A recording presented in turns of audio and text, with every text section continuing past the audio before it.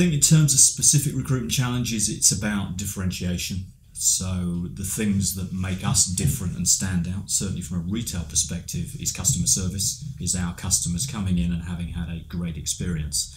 So the challenge we've got is identifying those people who can really deliver that fantastic experience and something that's very memorable for our consumers and our customers.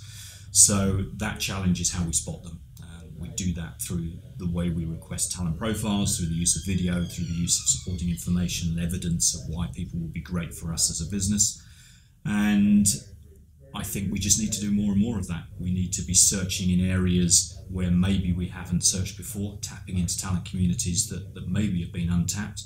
I don't think LinkedIn will own the recruitment industry, no. I think it will continue to play a major part in it. I think it's got a great model that's operating quite successfully at the moment. There will be other major players that will come along and compete for that, I'm absolutely sure. So they will continue to need to evolve, there's no doubt about that, and I think they'll continue to offer a good proposition from our point of view, but we're always looking at other models, other partnerships, other channels that we can use. So I don't think they've got ownership, but they've got a sizable chunk at the moment for sure. So the most useful recruitment events and channels and forums are those that are focused around what we do day to day. Opportunity for us to engage with our peers, to learn from them what they're doing differently, what's successful, where they've had problems, where things don't work out. Then any forums and events that can bring those type of people together. And clearly, as I'm being interviewed by you guys, things like the job post events are very effective because they bring great people together who've got some good ideas and are willing to share.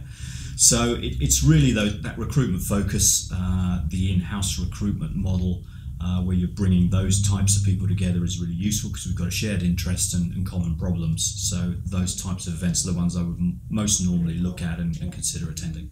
If you're looking to work in a business where the sole aim is to entertain people, then that's a pretty good reason in itself. We hire a whole diverse range of capabilities and skill sets and competencies, anything from Cantonese speaking show hosts through to directors of innovation. So there's likely to be an opportunity for most types of people. If you're into your customer service, if you're into having a great time, if you're into entertaining and providing a great experience for customers and consumers, then I think we're certainly worthy of consideration.